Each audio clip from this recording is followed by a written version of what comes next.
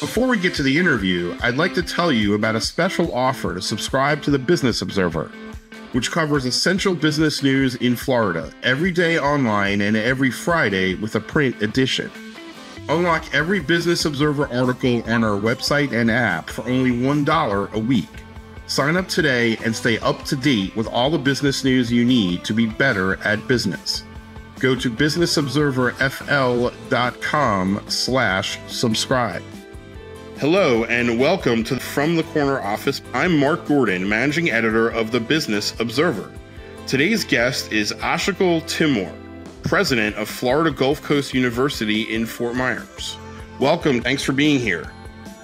Thank you so much for having me. Awesome. Well, it's going to be a really good conversation, and we're going to start with you've been president for about 10 months now, right? We're coming almost on a year, which is pretty exciting. What have been any surprises so far, 10 months in? Well, first of all, I'll tell you, the past 10 months, every day I come to the campus with a big smile on my face, and it has been such a great experience. What I can tell you, the biggest surprise to me, that how much as an economist, I have been calculating the opportunity cost of time every day, right? We have great ideas, great things all day long on campus, and great things happening, and how I can allocate my time to be there with our students, with our faculty, staff, and with our community all the time. So there's so much to do, so much to involve, so much great things. And so it is, that was very surprising to me that as an economist, I apply it all the time. Yeah, that's interesting that you have that that mindset, time management. And you said there's been a smile on your face. If you haven't, I'm saying this to the audience because you were there, but the day that you were, I think, named president, there were some great photos out there, and it's so genuine. I think maybe take us through that, but you walked into this room and you got a standing ovation, and the beaming look on your face was so, I thought, sincere and genuine. Tell us about that day where you were, I think it was when you were officially named president. Yes, it was, you know, my inauguration, formal installation. I'll tell you, it is, it is really, there are not enough words for me to express my gratitude and how honored I am with this position, being FGCU's president and serving to our students and our community. When I walked in the room, the first thing that when I look at the faces of our students and then walk around getting high fives from our faculty, staff, and community members, our alumni, this is a big family here. And they gave me the energy. And it was such a big day in my life. And the moment that I look at those pictures, or I remember that day, still I feel that excitement and energy. I can tell you that. Well, it's certainly, I was looking at it again, some of the stories on FGCU's website, and I was looking at it to research for this interview, and you feel that energy from looking at the photos, so that's pretty cool. But let's take a step back. You know, you started in the trenches. I mean, you were a teaching assistant 25 years ago, and you obviously have worked your way through higher education. Tell us about that part of your career, the early goings, and was it a goal to be a college president someday? Oh, gosh, this is a very hard question. Not really. Mark, what I can tell you is that my work ethic, the way that I look at things is that always you give 100% of yourself for the job that you do. And always I try to do better than yesterday. That is my philosophy. So when I started as a teaching assistant, to me, the most important thing is, helping my students to be the best, to make sure that they get the best out of me as their support in the classroom. And their success, I own it, their success was my success, right? I started always that way, even though I can tell you, when I started as a teaching assistant, I did not know how students learned from me very much with my really broken English. So when I started, as you may know this, when I came to the U.S., I had no words in English. So while I was teaching them economics, they were teaching me English. So we had this wonderful relationship. But to me, at that moment, my job was really focusing on what I can do my best to teach them the outcomes. Yeah, let's skip to that because I have on. Tell us about learning English. I just think it's so amazing. I mean, you came here, as you just said, you didn't speak English. And where did you, tell us about your immigrant story and how that sort of shaped the leader that you are? Well, I don't know if we have enough time for that, but I'll do my best. One thing is that when first my husband and I came here, we were newly weds, and we had one thing in our minds, to finish our higher education. I came here to complete my Ph.D. In the United States. Really, we did not come as migration purposes. It was the dedication to coming to the best country in the world, the best higher education system.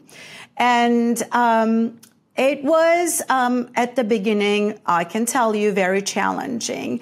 Yeah. Learning the language is not just learning the words or vocabulary or the grammar. It's about learning the culture, building relationships. We, both of us, my husband and I, registered for an English as a second language program. And I spent all my days just writing, listening, and trying to speak in English, finding every opportunity that I can do. But I can tell you it was not easy, but I was very dedicated to do my best. Yeah, you got to be really resilient. And you came from Turkey, is that right? When you and your husband moved here? Correct. How did that? Well, even when you were in Turkey and growing up, and I read a little bit about your parents. You talked about work ethic. How did your parents help shape your work ethic? And then coming to here, how did that sort of change your mindset on what you're doing now in your career? Right. So one thing really came from my family roots. The family values is that always do your best. Try to do your best. Right. And that kind of embedded in me. And with that, you cannot just do everything alone, build relationships, and then invest in those relationships and work with others to, achieve the best, always create synergy. I think I grew up with those values and trust, being honest all the time and being transparent. And you can get a lot of things when you are building those trusted relationships. And that is who I am. And that's what I do all day, every day. Yeah. And I read something else really interesting about your work ethic. So you're in, I think, Naples or Southwest Florida, but you finished your education in Tampa, and that took a lot of effort and planning. Tell us about that part of your life and how you did all that. Well, I really wanted to stay in, Southwest Florida in Naples, but I really, wanted to have my PhD, traditional PhD in economics. At that time, we are talking about year 1998, 1999. Well, FGCU was just established, right? Yeah. They did not have any programs for me. So the only option for me to commute to Tampa. And so I made an audacious goal to myself that, okay, I'll drive back and forth to Tampa to get my PhD because I had a great opportunity to work in Naples and Southwest Florida. So 4 days a week for 4 years, I was back and forth to drive to Tampa. I can tell you that I lived on I-75 for 4 years. I bet. My son was little at the time, and so many times he was in the back seat with me, driving back and forth. Really? Yes, but again, my believe in higher education and quality of higher education in the state university system of Florida. I am so glad that today I did it. Graduated from USF in 4 years, PhD in economics. I'm very proud of it, and I have a lot of stories to tell about my program and my degree achievement. Yeah, I'm sure. And as a side, as a parent of a 15-year-old, and I'm obviously your kids are older now too. Those times in the car are kind of valuable, even though we don't want to be stuck in traffic. I have learned that you get some of the best conversations with your kids when you're in the car, right? I'm sure you had a bond with your son that is pretty important. Absolutely, Mark. I have other stories about that. So when my son came to the college age and when we were doing, campus visits and, looking at many different options for him, when we went to USF, he was like, this is it. Really? I remember I have a lot of memories here. And so he chose to go to USF. And last May, he graduated from USF. And I think his decision was based on those conversations in the car and the time he spent with me when he was little on the campus. And there's another interesting 360 story about that. When I first went to USF, I got my PhD orientation in the big room in the student union. It was the, first time PhD student orientation. And then my son did his orientation in the same room. He also graduated from engineering department in the same room, and I was confirmed in the same room. Wow. So, yes, it was like the 360, how things started in there and ended, almost ended in there. But who knows, maybe my daughter will go to, similar programs or similar things like that. Of course, I want her to come to FGCU, but we will see. Yeah, well, a proud mom moment. That's pretty neat, pretty awesome. So going back to your current position now, so you're president. Obviously, we talked about that at FGCU, and you've had some other positions there as well. What do you look for in leaders? So now that you've been a leader, but what do you look for in other leaders, whether it's a dean or a senior academic advising type position? What things stand out to you when you're looking for good leaders? That's a very good question. To me, leadership is all about influence. Leadership is all about inspiring people. you have the vision, you have the goals in mind, and how you bring people together with your vision, how you inspire them to work together toward where you want to be. And that is one thing that I expect our leaders to become the inspiring individuals and influencers to be where we want to be. To me, that is the most important thing about leadership. And leaders also must really value on communication. I expect that our leaders are good communicators because communication is like an oxygen for an organization. To me, when you combine inspiring individuals and communicating with them all the time, remind them the vision you want to go to or the goals you want to achieve, that is the power of leadership. And that's what I expect our leaders to do. Yeah, and so you're talking about communication, obviously so key, and then lead by example, another big one. What advice did you get as sort of an up-and-coming leader from somebody in your life that sticks out in your mind? What advice helped you grow as a leader? One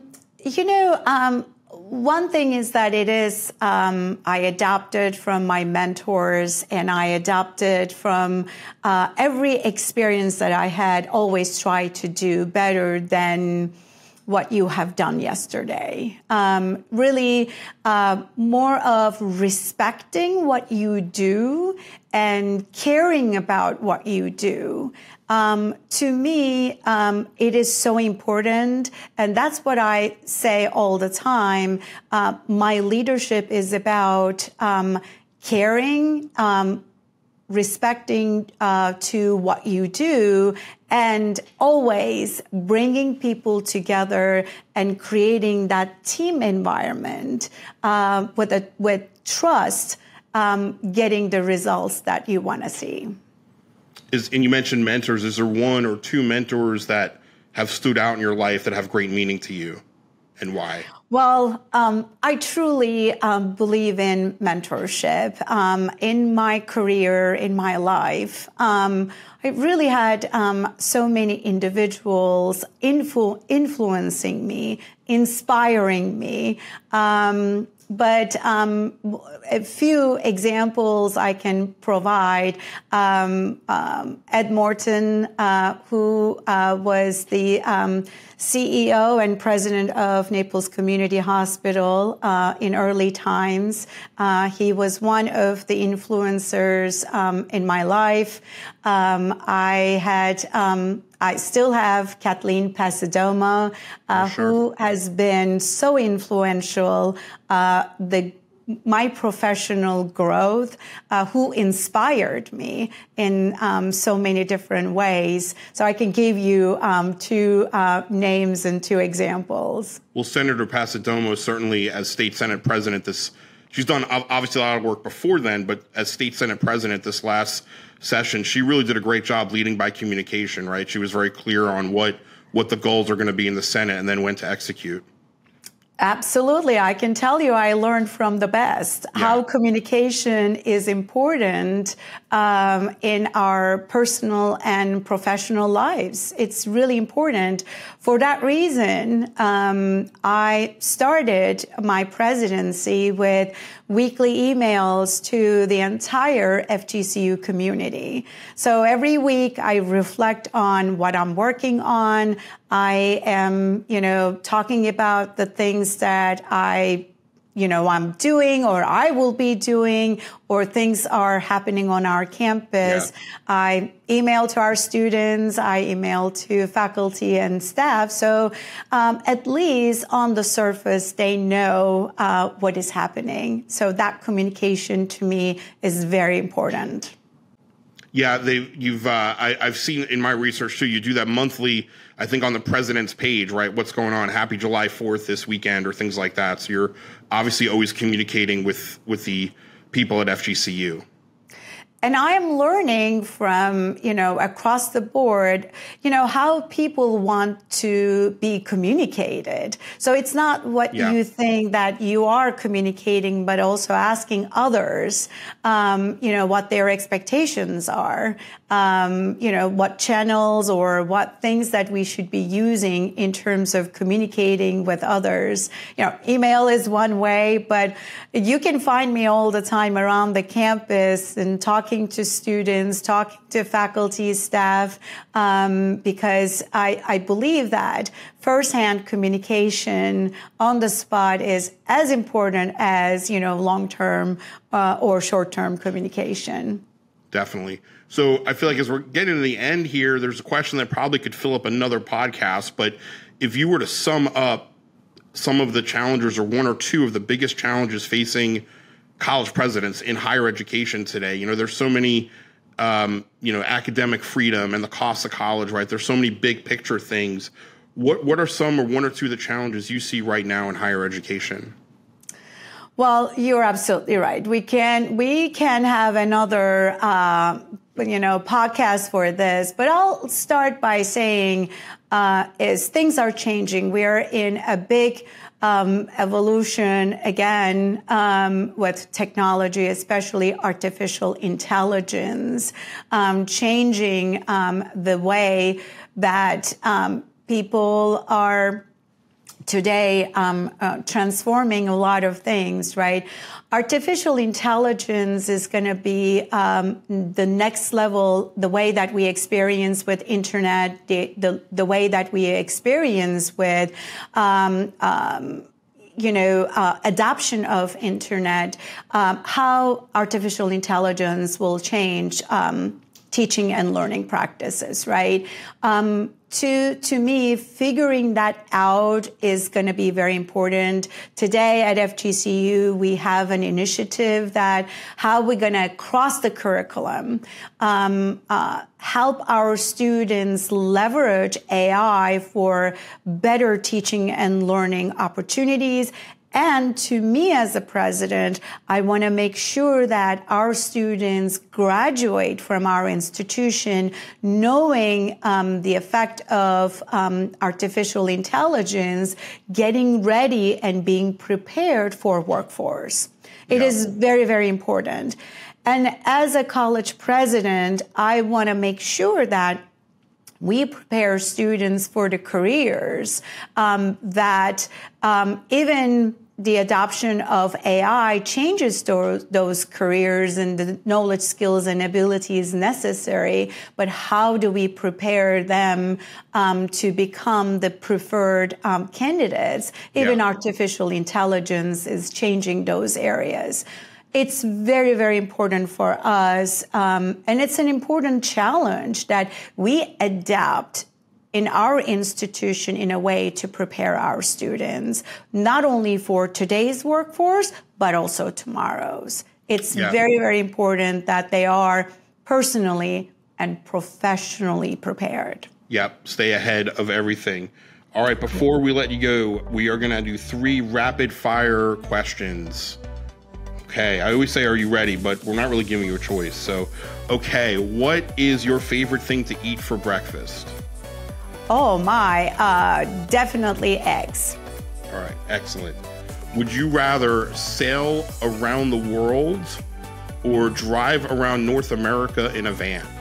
Oh, that's an easy one. Of course, sail around the world. Yes. Well, you've been world traveled, having not been from here. Okay. Yes, and we are. By the way, we are sailors, so that's a wrong question for me. All right, excellent. Well, that's good. That's another podcast conversation. Last question: how many hours of sleep do you need a night so that you're not cranky the next day? Well, the best one is 7 hours, but I have not been achieving that one yet. So I'll get there soon. I promise. Something to work toward. Excellent. President ah-sha-guhl, Florida Gulf Coast University, thank you so much for joining us on the From the Corner Office podcast. Thank you so much for having me. Thank you for listening to From the Corner Office podcast. I'm your host, Mark Gordon. This podcast was produced by Reed Corley of the Corley Company in Sarasota. To hear more episodes of From the Corner Office, go to businessobserverfl.com.